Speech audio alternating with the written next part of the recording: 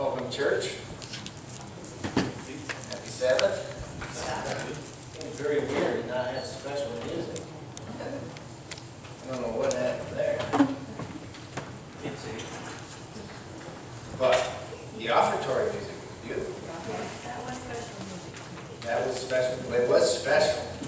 But I don't know if I was going to classify it as special music. Anyhow. Welcome again, and I want to say that the sermon title, The Way to Win. What are we wanting to win here? Eternal life. That's a good idea. Eternal life. If I had a subtitle, it may go something like Complete Surrender, Utter Victory, maybe indomitable. The scripture today, 2 Corinthians. Let's read it again. 2 Corinthians.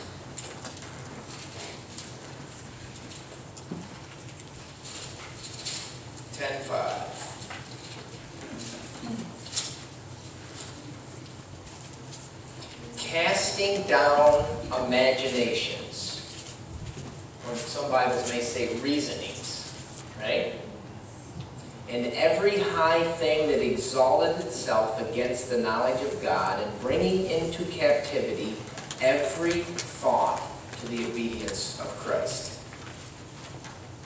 So what I want to talk about today is keys and tools for success. And what is real success?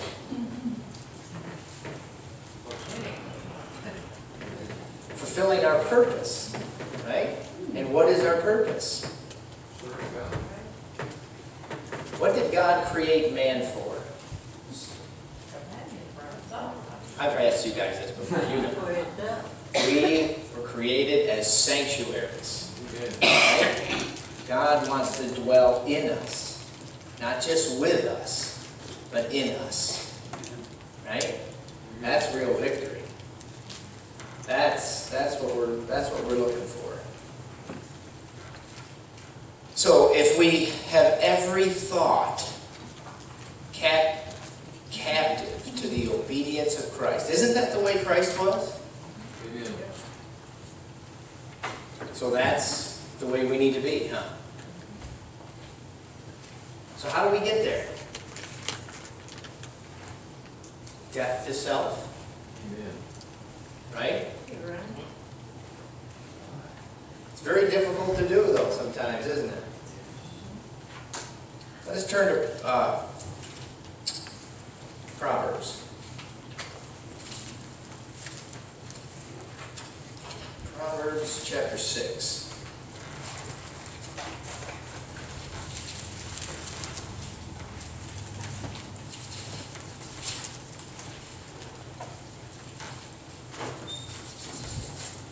Y'all there? All right, we're going to begin in verse 16, okay? 16. Proverbs 6 and 16. These 6 things does the Lord hate. 7 are an abomination unto him. First of all, it starts with a proud look. A proud look. And I want to say that yesterday, very yesterday, I was guilty of this. My dear brother Ricky has been working on a tree for a couple days that we had to move yesterday. And I mean digging this huge palm tree. And there were some challenges. There was some water line, the main water line that goes into the house, run right through the root ball of this massive tree. So we had a guy come, and he's working on this thing with a machine that's just like probably 3,000 pounds light to do this job. And good old Dad in his day, he loved a challenge like something that wasn't big enough to handle the job. But we finally got it done. Anyways, we have this massive tree teetering on some pallets to try to get things, because we couldn't get it to where we needed to go. So there's a guy down the road, and he hears all this cracking, because the pallets were cracking, you know. And he comes up, and he just, I don't know, he looked like Albert Einstein the way he looked at me. And he comes in there and he says, "What are you guys breaking?" And right away, I mean, we're already having a rough time, so I don't like this guy. Okay? I'm just going to tell you the truth. I didn't like him. And then he sits there and he says, "Well, what is that? A gas line run through there?" I says, "No, dude." I says, "You live here, right? There's no gas in this place. That's water." So I had a bad attitude, right? That's terrible. I shouldn't act that way. I felt heavily convicted afterwards. Anyways, he realized, I think, that he was being a little forward, so he kind of toned it down a little bit, and I settled down. But it was, you know, I should be above that, right? If my mind was captivated by Christ and he was controlling my thoughts, I wouldn't have reacted that way. Because how can a dead man be offended, right? What does it matter? Who cares? So the guy doesn't look like I think he should look, and he doesn't act like I think he should act. Probably some people don't like this shirt, but I kind of like it. Okay? The proud look is a dangerous thing, and God hates it. Look at it. I mean, what is the first sin? Pride, right? Is that not proud? Somebody coveted Jesus' position, thought they should be him, hated his own creator. Brothers and sisters, this is the problem that we have, all of us. Amen. All of us. We have to be very careful here. And the answer was in our scripture verse. Anyways, I'm going to continue. A proud look, a lying tongue, and hands that shed innocent blood, and a heart that deviseth wicked imaginations, feet that be swift to run into mischief. Have we got mischief in this world today? Man, I was just picked my phone up this morning. I heard something about 90 people, more than 90 people in a home in Houston. The sheriff was speaking. Can you imagine 90 people? More than 90 people stuffed into one home? It's more than we're here. Yeah. So, I mean, the connotations of all that, I don't even want to go there. But anyways, we have problems in this world. Lots of problems. And Jesus is the only answer. Amen. A false witness that speaketh lies, and he that soweth discord among the brethren. We don't need any of that here, do we? We're trying to have these meetings and introduce people to Jesus Christ and show them that the times we're living in, and, you know, not to believe the devil, that there's all kinds of time. There is no time. Amen. We're not promised the next 5 minutes. We have no idea. There's no time for discord among the brethren. We're going to love one another. Be willing to forgive. I was a fool yesterday. I'm admitting to you guys I was an idiot. That was stupid. How foolish. I had a moment because I was frustrated. Here we are. The Sabbath's coming on. We're still messing with this tree. I'm worried about it. I'm like, you know, we're not going to get this thing done in time. I knew we were going to get it done. But the timing was horrible. Anyways. It's not that guy's fault, right? I had no right to look at my brother that way. You're not alone. What is that noise? I keep hearing that every once in a while. My son, keep thy father's commandment and forsake not the law of thy mother. I don't know about you guys, but my mother is precious. Mother's Day is what, next Sunday? Yeah. Where would we be without mothers? Okay? I think that women are the greatest blessing on this planet. Amen. And animals. I love it. Women and animals. Can you imagine what this place would be like without women and animals? It'd be a horrible place to live. It'd be horrible. I wouldn't want to be here. I mean, it'd be cool for a couple days, but that's it. I'm done. You know, it's just like sneezing. Sneezing's fun the first 3 times. When you start hitting number 4 and 5, it's like, I'm done with this. It's over. Please stop.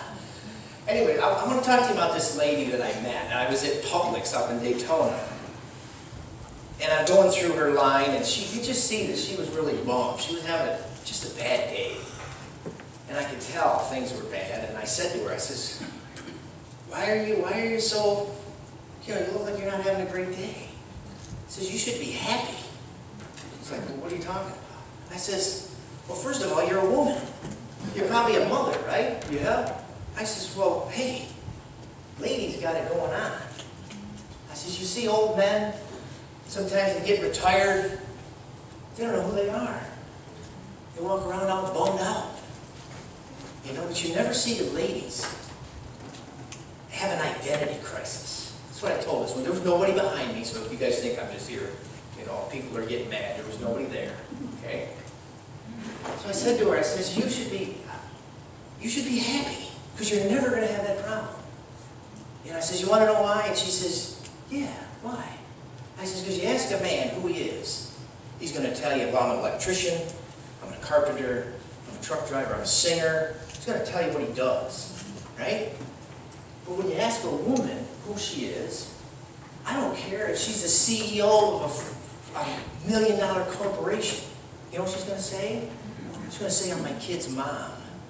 That's who she is. That's a beautiful thing. I saw that woman light up like a Christmas tree. I mean, she was glowing. When I left her, she was like, you have made my day. I said, God bless you, sister. Never forget it. And I left. That's the first time I ever seen that woman in the Publix. I suppose I'll see her again, because she didn't work for the place. But I thought that was beautiful. So, I had this horrible moment with this guy, and a good moment with this gal, right? So in most of the religions in the world, I'm here, right? The balance is this, right? Isn't that what they say? Do more good than evil, and you're going to what? Where's the truth say? Yeah. Listen, if you lied once, you're a liar. If you've stolen something, look at Jesus. If you thought about stealing something, you're a thief, right? And God accepts only absolute perfection. Absolute perfection is only found in Jesus Christ. Yes. That's it, brothers and sisters. And we're here today to lift Him up. To lift Him up. Sometimes it's good to learn what God hates so that we can not do it. And I'm not worried about not doing what God hates because I'm thinking that God's going to destroy me. I'm not worried about God destroying me. I'm worried about God not being happy with my decisions. I don't want God's frown on my life. Amen. I want His smile. I want to know that what I'm doing is what I should be doing. What I'm thinking, what I'm saying, where I'm going, who I'm with. I want it to be a divine appointment. Jesus didn't do anything that was not a divine appointment. Think about that. How wonderful to have a life where people are hunting you down like a dog. And you can say, you know what, I don't care because it's not my time. He knew it was not His time. How did He know? How did He know? Did He have any advantage that you don't have? No. He did, but He never used it. He did, but He never used it. And that's an even greater possibility than you could even imagine. That's out of the realm of our possibility. That's why the Bible can say, in all ways He was tempted like as we are, yet way beyond. Are you kidding me? Think about it. If any one of you had that kind of power, would you use it? Yeah. Hello? He said, nope. I do the Father's will. That's amazing testimony. Amazing testimony. Bind them continually upon thy heart and tie them about thy neck.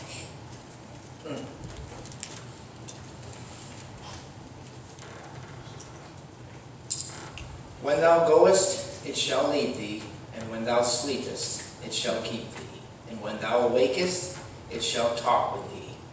For the commandment is a lamp, and the law is light. And reproofs of instruction are what?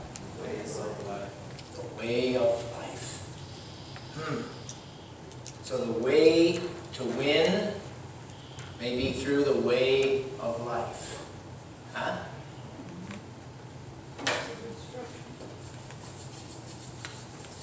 In Isaiah 1:18, God says, let us come together. Let us reason. Right?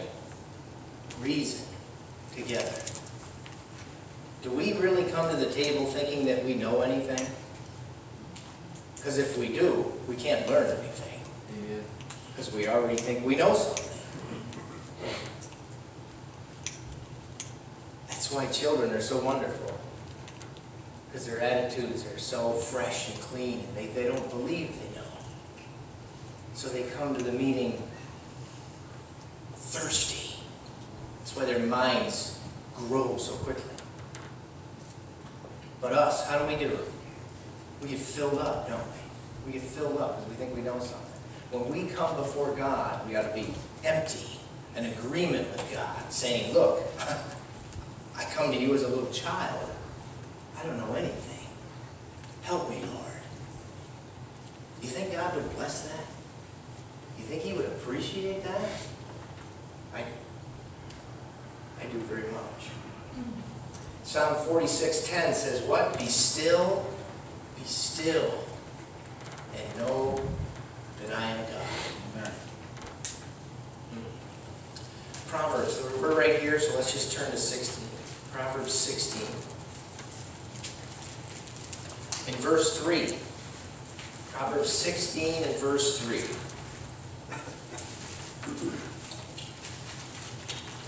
Commit thy works unto the Lord, and what?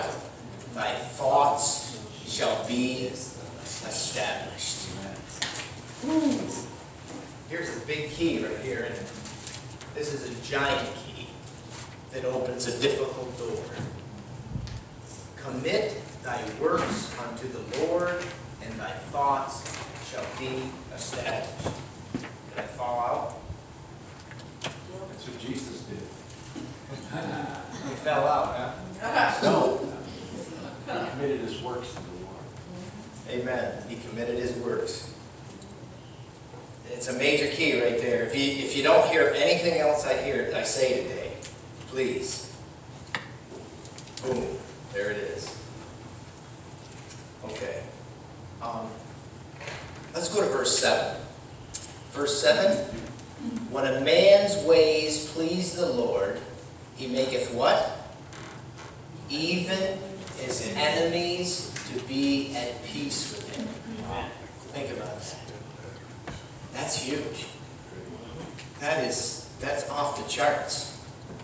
You know? Because if you're living the life that God has called you to live, you're probably going to create some enemies. You know? And I gotta believe that these meetings that we're gonna have, the devil is gonna throw some stumbling blocks. You think? Let us not be part of any of the stumbling blocks. Amen. Let us turn to Psalms. A little bit left. Psalm 51. Psalm David, right? Psalm 51 and 17 says, the sacrifices of God are a broken spirit, a broken and contrite heart. O God, thou wilt not despise. Amen. How do you accomplish this? By being in agreement with God, of the things He says, right? The Bible says that the heart is desperately wicked. Okay? So if we have a desperately wicked heart, then we can't fix it. Right? It can't be fixed. The Bible says it has to be crucified. Right? Can we do that?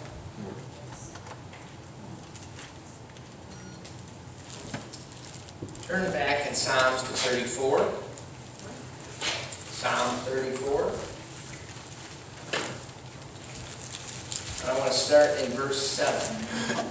Psalm 34 and verse 7.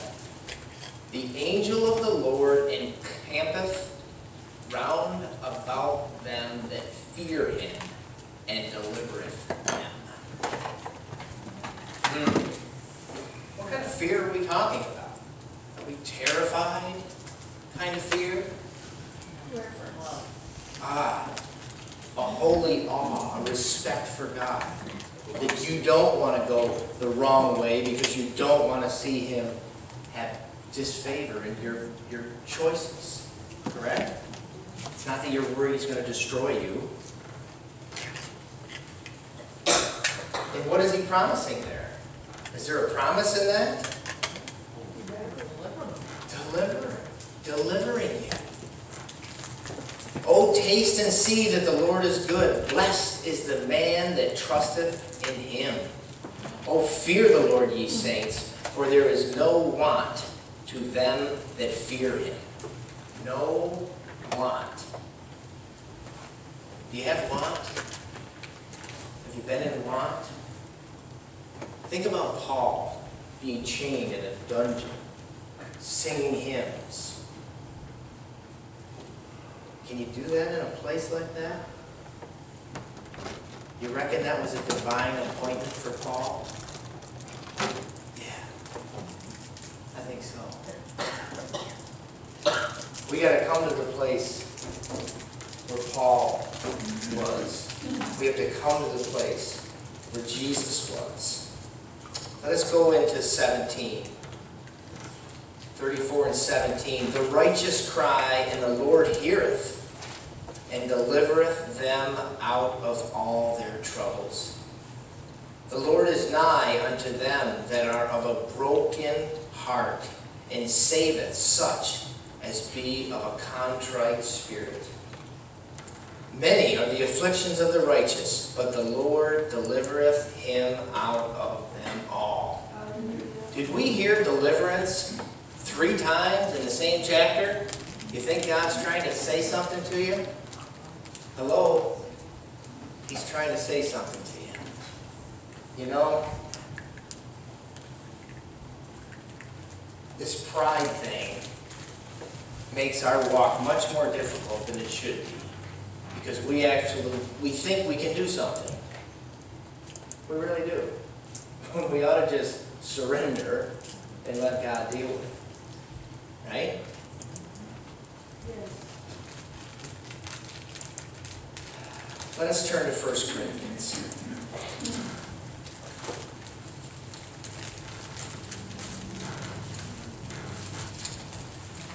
1 Corinthians chapter 1.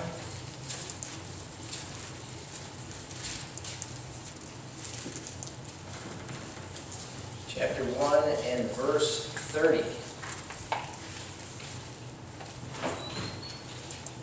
Here's another key, or a tool. You ready? But of him, the Bible says, or you could say, by God's doing, are ye in Christ, who of God is made unto us wisdom and righteousness and sanctification and redemption. Is this our doing? No. It's his doing. Praise the Lord for the wonderful gifts that he gives us. I want to go right there to 1 Corinthians chapter 2 and start in verse 9. But it is written, eye hath not seen, nor ear heard, neither have entered into the heart of man the things which God hath prepared for them that love him. Wow. Wow. You can't even imagine it. It's so wonderful. You can't even imagine it. Think about that for a minute. He loves us so much. But God hath revealed them unto us by his Spirit. For the Spirit searcheth all things, yea, the deep things of God. Jesus walked in the Spirit, didn't he? That's how he knew. And he's telling us that we can know all the things that he knew through the same access. Through the same access. For what man knoweth the things of a man, save the spirit of a man which is in him? Even so the things of God knoweth no man, but the Spirit of God. Now we have received not the spirit of the world, but the Spirit which is of God, that we might know the things that are freely given to us of God. Amen? Which things also we speak not in words which man's wisdom teacheth, but which the Holy Ghost teacheth, comparing spiritual things with spiritual. But the natural man receiveth not the things of the Spirit of God, for they are foolishness unto him, neither can he know them, because they are spiritually discerned. What is that telling us?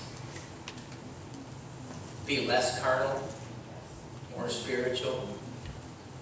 Allow the Lord to lead through his agency, the Holy Spirit, whom he's given us. The Bible said is closer than a brother could possibly be. And I want to tell you, Ricky, brother, I appreciate you, man. I do. I could have never got that stuff done yesterday without your help. And I'm telling you, this man he's a hammer.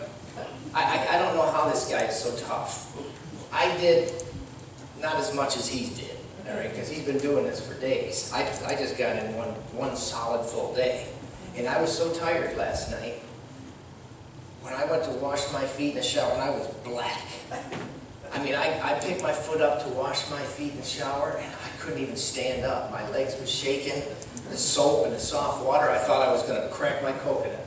I said, you can't do this, Ray. You got to sit down. So I had to sit down to wash my feet. I felt like a real old man. I said, wow. And I'm just thinking to myself, Ricky, how do you do this, man? He's a tough guy. If you're going to fight with this guy, you better have a lot in the tank. Anyways. So, but he that is spiritual, verse 15, judgeth all things, yet he himself is judged of no man. For who hath known the mind of the Lord, that he may instruct him? But what does it say? But we have the mind of Christ. How do we have the mind of Christ? Through submission. Through submission to his Holy Spirit, allowing him to lead our lives. And that's going to be the victory. You know, we talked a little bit about it. Dee brought it up in Sabbath school. You know, the scribes and the Pharisees hated Jesus. They said, well, we know who our Father is, but you're basically, I don't want to use that word. Illegitimate. Thank you, sir. So if you don't believe in Jesus, right, you've only got one decision. You have to hate him, right? Jesus is either a liar, a lunatic, or very God. Hallelujah. There is no middle ground. Amen. Period. And they chose to disbelieve and hate him. Now, Jesus is going to have a people at the end of time. He will have a people that represent Jesus the way we're supposed to. God has promised it. And when he has that people, just like the scribes and the Pharisees of the days of old, they are either going to believe and love and come into the fold, or they are going to hate and want to destroy these people. Right? And at that moment, every decision will have been made. And Jesus stands up, and it's over. He can say, every decision has been made for or against the gospel of Jesus Christ. That's what's going to end this thing, brothers and sisters. It's that simple. Everybody thinks we're waiting for Jesus. Jesus is waiting for us. Amen. All right. I want to read you something. This comes from Bible Commentary, Volume 6. Man, fallen man, may be transformed by the renewing of the mind. Where's the battle? Mind. So he can prove what is that good and acceptable and perfect will of God. How does he prove this? By the Holy Spirit taking possession of his mind, spirit, heart, and character. Where does this